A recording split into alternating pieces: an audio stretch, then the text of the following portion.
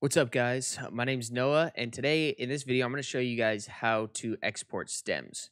Now, I don't have a whole project here, but we don't need to have an entire project laid out in order to demonstrate this, and I kept it a little bit short to save on rendering times. So, what we're going to do is we are going to first make sure that our export section is exactly the way we want it. So, I'm just going to export this 4 bars right here.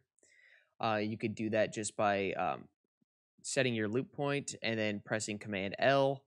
It's 4 Cymatics loops all layered on top of each other, not mixed or anything. We're not just a stem bouncing video. So I set my loop. This is exactly how long I want the bounce to be. Usually for my track, I like to have a specific endpoint, or if I got like other stuff over here on the side that I was using that I kind of just left off to the side that I'm not going to be using in the track. I like to have my loop point set to where it cuts all that other stuff out. Plus, you can cut it exactly where you need to. So then I'm going to press Shift Command R, and that will bring us up to the export audio and video. Now, normally your render track is going to be set to master. That's just going to take the master feed right here, what's coming out of the master, and it's going to render that to audio.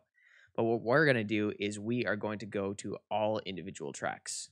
And this is going to bounce everything down. All these channels, all of the returns, and the master. So this would be great for when you're maybe you're sending a track off to a client who they ask you to produce a song for them, and you want it, and they ask you for stems. This is the way to do it, because you can give them everything so they can have the most control over the project.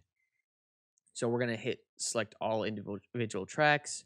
I set my file type to WAV and my bit depth to 32. You don't have to do that. You could do whichever you want, but I like to keep my my bit depth pretty high. So then we're going to hit export.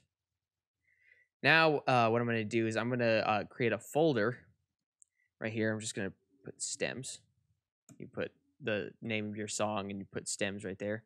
And we'll put video stems right here. I'm going to hit save, and now it's going to render it, and then it's going to convert all of those. That's going to take a lot longer if you've got a whole track with a bunch of different tracks, but then we can go take a look over here and see our stems folder right here. Okay, cool. So this is these are all of the tracks that we have. We have the group 1 right here. I grouped the first 2 in the project. You can see I grouped these 2 channels. So it will give them individually, and it will give the group. So that's handy too. Then here's all of our different return channels, and then our master right there. And that's essentially how to export stems in Ableton. I hope you guys enjoyed the video, and I will see you in the next one. Peace.